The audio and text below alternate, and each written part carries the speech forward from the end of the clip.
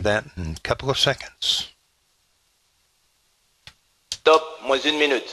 Okay, we welcome everybody around the world viewing us on Arianespace.com. Special greetings to the people watching live in Argentina through the public television from Technopolis, at ARSAT headquarters, also at INVAP headquarters, Airbus Defense and Space in Europe. NBN has viewing parties all across the country. SSL has a viewing party in Palo Alto, California. And, of course, a personal greeting to my co-workers at Viasat all around the world. We built the complex ground segment equipment for SkyMuster. Oh, and 6-year-old Bailey Brooks, here it comes. We're going to launch your satellite, SkyMuster. À tous les DO, attention pour le décompte final. 10, 9, 8, 7, 6, 5, 4, 3, 2, 1, top. Allumage Vulcain. Allumage de EAP, décollage.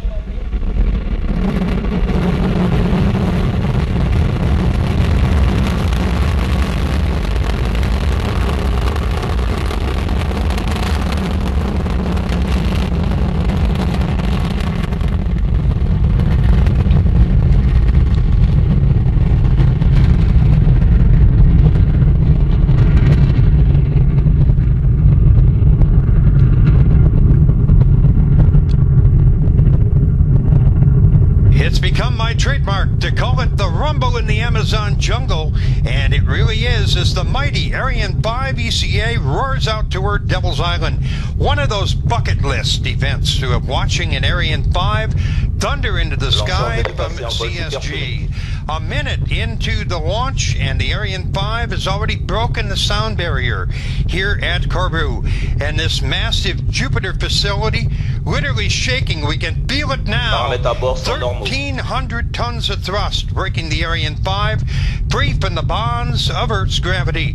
90% of that power coming from the two boosters, each one 31 meters tall, burning 240 tons of solid propellant in 2 minutes. That's better than 2 tons a second. When the boosters have done their job in a little less than a minute from right now, Ariane will be 70 kilometers into the sky. It'll be racing away from us at more than 1.6 kilometers a second, faster than a bullet.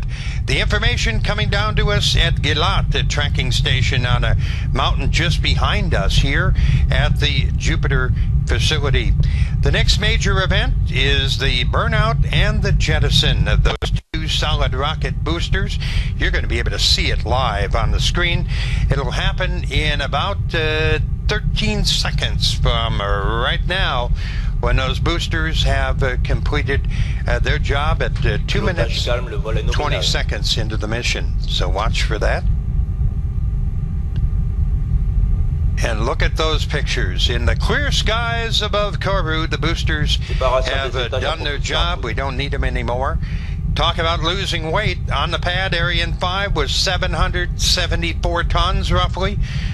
We're now down to 180 tons. And in the rocket business, when you get lighter, you go a lot faster. And there you see some video from a previous mission of the rockets, the boosters dropping away.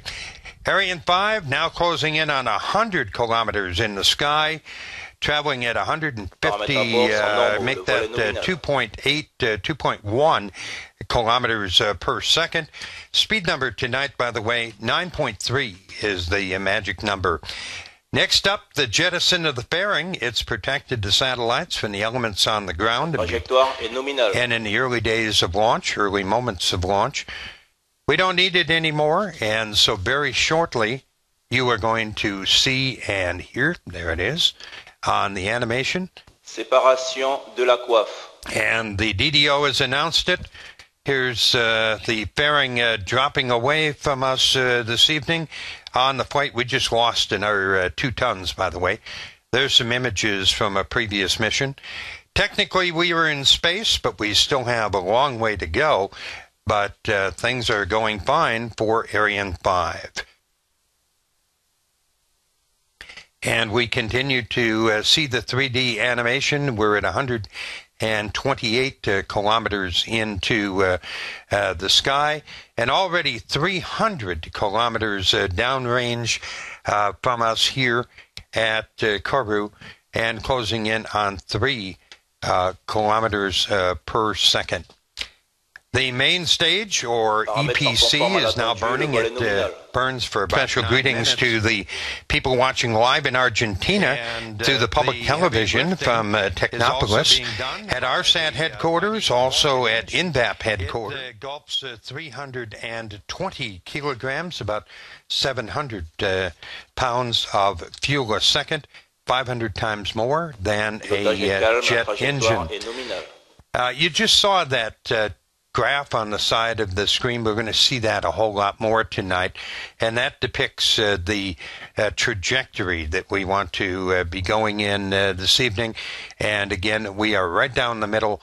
Everything is going normal, as you heard the DDO just announced.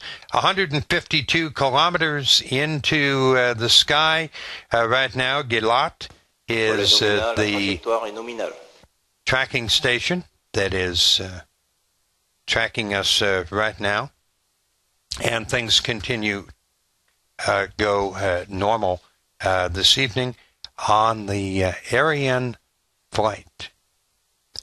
We're going to be seeing some replays coming up in a moment, and again, very, very impressive replays from the pad. Those will be coming in a second.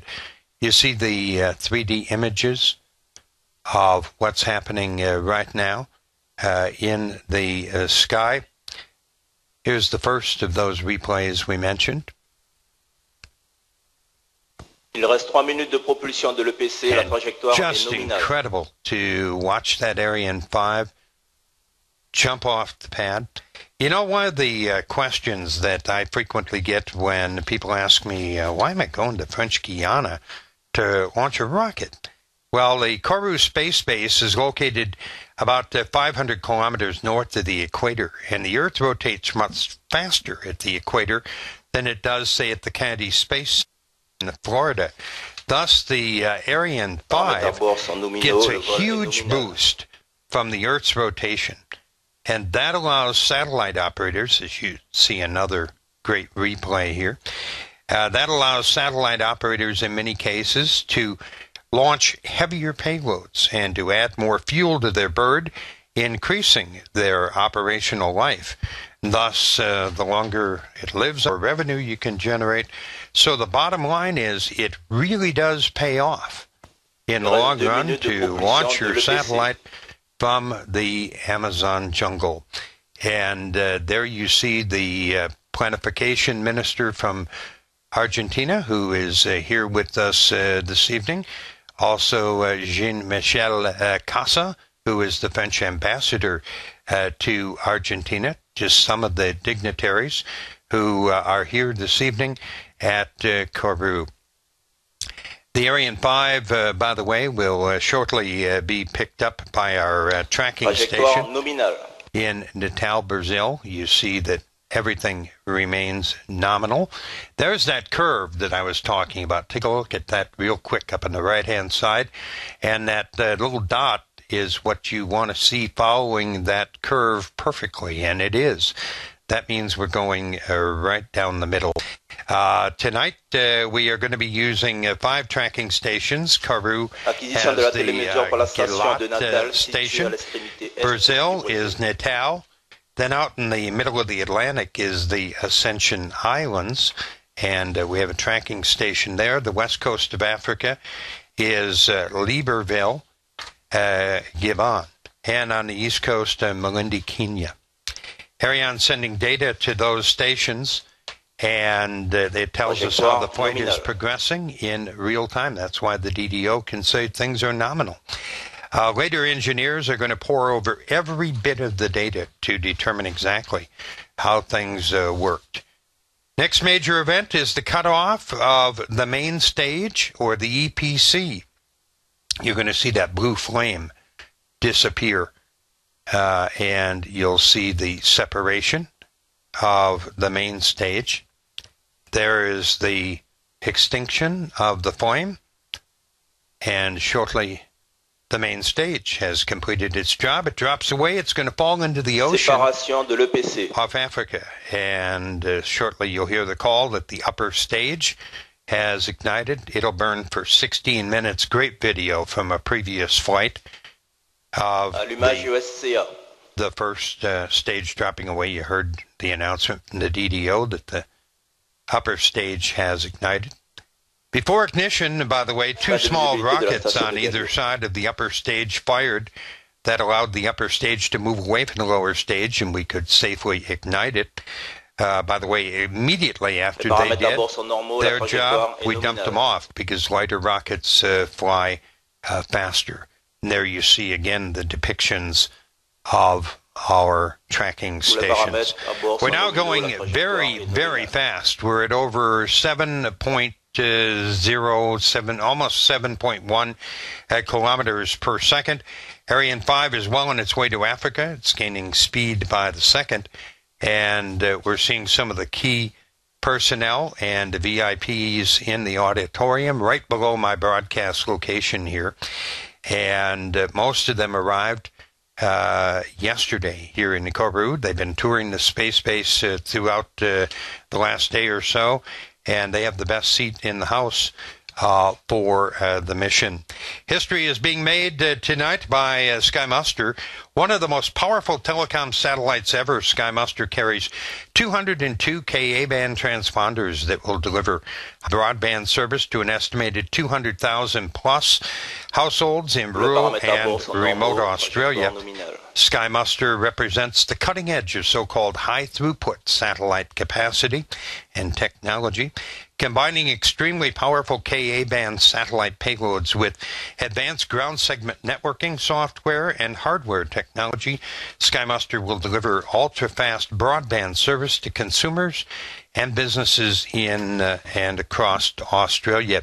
Viasat, the company I work for, built 10 massive Earth stations and gateway facilities all across the continent.